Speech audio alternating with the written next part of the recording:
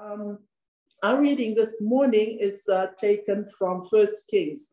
First Kings chapter 17, a very familiar passage of scripture, and I just needed us I just need to encourage, as I encourage you today in the Lord, I encourage myself as well. So First Kings chapter 17 is about the woman of Zarephath, the widow of Zarephath.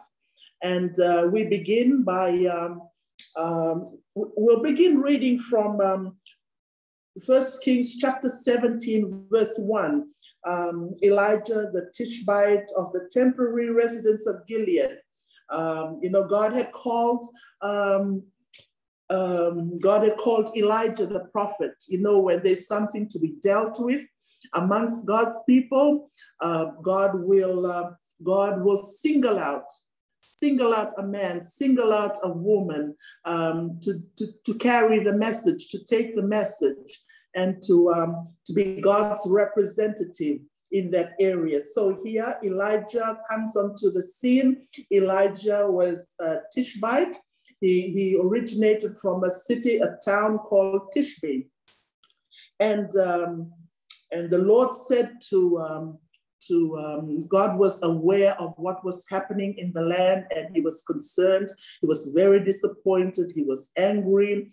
And so God said to Elijah, go to King Ahab and tell him that there will not be rain in the land, not for days, not for weeks, not for months, but for years. And you will find that in verse 1. And then the word of the Lord comes to Elijah. The word of the Lord comes to Elijah. And one thing I'd like to share here, very important, is that we need to hear from God every day. We need to hear from God before we go to work, before we step out of the house, before we go to minister, before we enter into ministry, before we do anything. Praise the Lord. We need to hear from God. And here we learn that Elijah was one man, one prophet who was very attentive, very alert in the things of God. He heard the word of the Lord as God spoke to him. Praise the Lord. And the word of the Lord came to him saying, go from here. After he had presented himself to Ahab and told Ahab the message, the powerful message that God had relayed to him. He had done that. He did it well. God said to him, go from here. The word of the Lord came to him very clearly, very specific instructions, very specific directives. The word of the Lord is always, always clear. Praise the Lord. Always clear. And God says to Elijah, go from here and turn east and hide yourself by the brook called Cherith, east of the Jordan. All those instructions. And what does Elijah do? He says, you shall drink of the brook, and I have commanded the ravens to feed you there. So brook, fresh water, organic water, no chemicals, and all reserved for the man of God. And also ravens in the morning, ravens in the evening, bringing food to him, fresh food.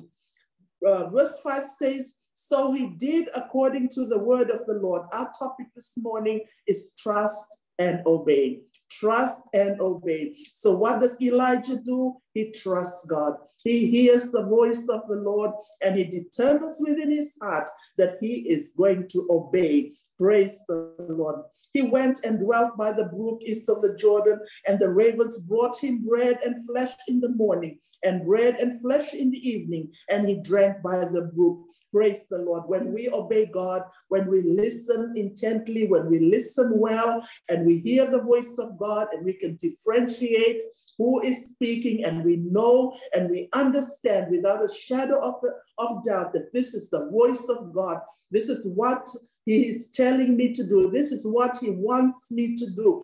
This is what he wants me to know. Praise the Lord. Hallelujah. God's provision is guaranteed.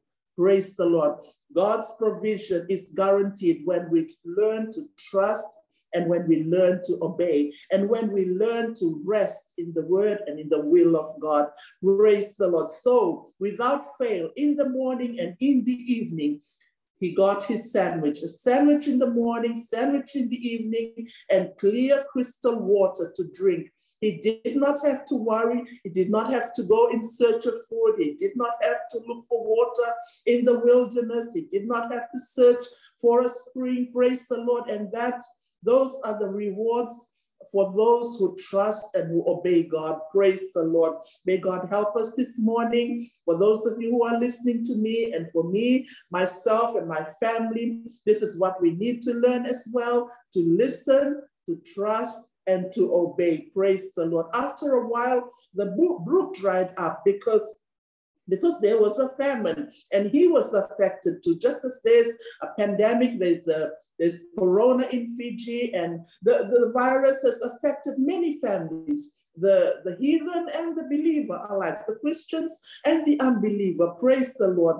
But the word of God is wonderful, because the word of God ministers to everyone for you and I who have chosen to surrender our lives to Jesus, and those of us who have chosen to trust and to obey the word of the Lord. The brook dries up.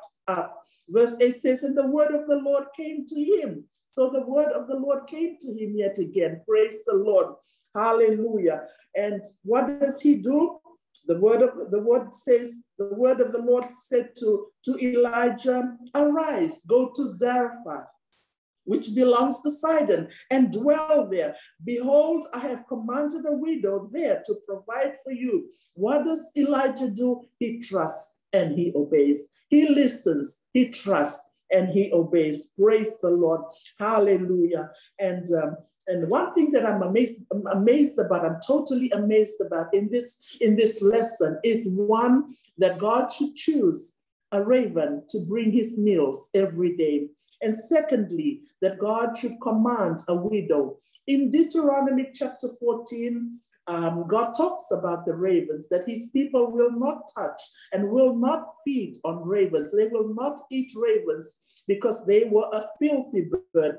But then, God will take things that we have ruled out altogether, like a widow. You know that widows are dependent on family members. Widows have no spouses. They don't have, most times widows are elderly women, and they need assistance. They need help. Praise the Lord. But God uses, whoever he chooses. God chose a raven, and God chose to use this, God chose to use this widow. So he says, I have commanded a widow there to provide for you. Hallelujah. Praise the Lord. So he arose and went to Zarephath, and when he came to the gate of the city, behold, a widow arrives there. He notices and sure enough, this was the lady that God had commanded to welcome his servant into Zarephath. Praise the Lord. And he says to her, bring me a little water in a vessel that I may drink. And as she was going to get it, he called to her and said, bring me a morsel of bread in your hand. And she said, as the Lord your God lives, I have not a loaf baked, but only a handful of meal in a jar and a little oil in the bottle. See, I am gathering 2 sticks, that I may go in and bake it for me and my son, that we may eat it and die. This lady was very honest. She did not hide anything. She knew at first glance that this was the man of God. Praise the Lord. And in this time, and in the middle of this global pandemic, people are looking out for godly men and women like you and I, men and women of the word of God. Faithful men and women. People are crying out for help. People are crying out for prayers. People are crying out for the word. People are crying out for assistance. Praise the Lord. I hope and I pray and I trust God this morning that God is going to use us in the world today, wherever we are, whether we are in Fiji or in the United States or in Australia, New Zealand, in the Pacific, or whether you live in the highlands or in the islands, that people will see us and see the Christ that lives in us in Jesus' name. She says to him, bring me a morsel of bread. While you bring me that cup of water, bring me something to eat as well. Whilst we serve, whilst we minister, there's, we get tired when we run out of energy, and we long for just a few moments, just to rest, just to chill. Praise the Lord. And I know that, most of us, if not all of us, are feeling like that right now. We have traveled, we have worked, we have ministered, and every now and again we need a drink. Praise the Lord. And God offers us living water this morning and the bread of life. Hallelujah. Not bread from the shops and we eat and we are done and we need to go back for more. Not bottled water and it runs out and we need another bottle. But I'm talking about living water. Praise the Lord. And the bread of life, who is Jesus Christ this morning. This widow did not know that this was the day of her encounter. This was the day of her breakthrough. Praise the Lord. Let's read on. She says, we are going to eat. My son and I'm going to bake this little flour and this little oil and these 2 sticks. I'm going to bake, and you know what? After that, we've used up all our supplies. It's in the middle of a famine. We are in the middle of a global pandemic. There's COVID all around us. There's no employment, no job, no schools. And there's no way, we're going to get, we're going to be able to get back to work anytime soon. Praise the Lord. But God had other things in mind for this woman in the name of Jesus. And God has other things in mind for you and I this morning. Praise the Lord. Today can very well be your day of breakthrough if only you and I will trust and obey the Lord today. Hallelujah. In the name of Jesus. Elijah said to her, fear not. Fear not. Praise the Lord. Don't be afraid. Be at rest. Be at peace. Hallelujah. Because God's eyes are set on you this morning. Fear not. Just go in and do as you have said. But make me a little cake of it first. Hallelujah. And one thing we can learn here is whatever we do today, whatever we do this week and this new month of August, learn to put God first in your life and in your family, whether you're working, whether you are doing business, operating out of your home, or you are serving in ministry. Let's learn to put God first in our lives. Like the man of God, he encouraged, he inspired this woman. He tried to influence her to walk in the ways of the Lord. This woman was a Gentile, and you know that Zarephath was the center of Baal worship. They worship idols, and this woman was a Gentile, praise the Lord. And when she spotted Elijah, she knew immediately that this man is not one of us. This man is a man of God, praise the Lord, hallelujah. Elijah said to her, fear not. And I hope and I pray and I trust that today, that we will be the voice of God. We will be salt. We will be light in our places, in the communities, in our suburbs. Praise the Lord, telling people, because there's so much fear. And God will use us to tell people, to show love, to show compassion, praise the Lord, so that people will know and understand that there is no need to fear. There is no fear in God, praise the Lord, because God does not give us the spirit of fear, nor does he give us the spirit of timidity, but the spirit of power and the spirit of love and the spirit of sound judgment. Hallelujah. So that we're able to live life today. We are able to succeed. We are able to see breakthrough, recognize breakthrough, know and taste breakthrough. Praise the Lord. And not only that we can continue to expect breakthrough in the name of Jesus. Hallelujah. Glory be to God. Fear not, go and do as you have said, but make me a little cake first and bring it to me, and afterward prepare some for you and your son. Praise the Lord. Amen. Hallelujah. God here is, God spoke to my heart and taught me a lesson. I've been pondering upon these scriptures for for some time now. And each time I open up the word to read, there's new revelation and fresh revelation. And God has helped me. I have not arrived. I continue to pray that God will help me in this area, that I will put God first, that I will lay everything aside. When it's time to pray and I feel like sleeping, when it's time to read the word and I am hungry, that I will set everything aside by the grace of God and put him first in my life. Hallelujah. For thus says the Lord, the God of Israel, the jar of meal shall not waste away. Exciting.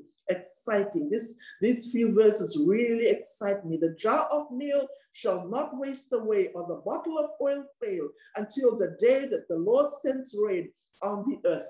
3.5 years. 3.5 years, I found out that there was no rain for 3.5 years.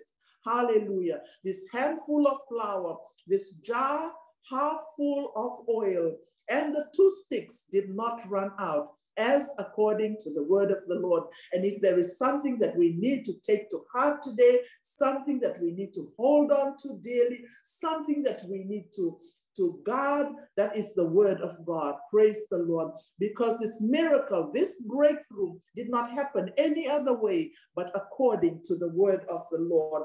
Hallelujah. She did as Elijah said. This amazing widow, praise the Lord, this amazing widow. God did not choose a wealthy woman or a wealthy family. God did not use the learned. God didn't use an able man. He used a widow. Praise the Lord.